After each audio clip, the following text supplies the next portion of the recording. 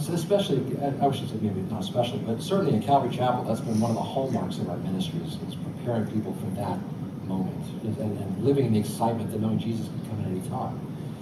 Well, I've been walking with the Lord for over 20 years, and it hadn't happened yet. And for a lot of people that have been looking expectantly for the Lord to snatch them away, sometimes time goes by and we start to think, well, yeah, he could come today theoretically, but probably won't. Didn't come yesterday.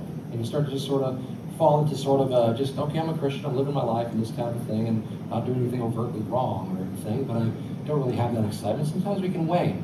For others, it becomes sort of a sense of disillusionment. Well, he hasn't come yet. Where's the return of his coming and all this kind of thing? And then we start to maybe think those things, and we can fall into a very casual kind of a Christianity, and maybe even a sinful lifestyle. Not one that we're out there doing dope and just all kinds of terrible things, but it's just in our hearts. Maybe we're not forgiving anymore because, it's getting hard to do that now. And Jesus loves me anyway, and so what's the big deal? And maybe we've sort of gotten loose with some of our intention to walk with Jesus. That fervency is no longer there. Because after all, it's like I'm still saved, but it's just he's not come yet, and all this kind of thing.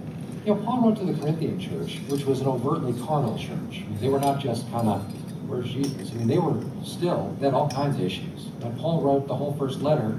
He ends his letter with a very interesting word. He says, basically tells them he loves them. After he says, grace be with you and everything, he says, I love you, in essence. Now, he doesn't do that in the other letters, but he spent so much time correcting them for the last 16 chapters that he just wants to make sure, guys, just so you know, I don't hate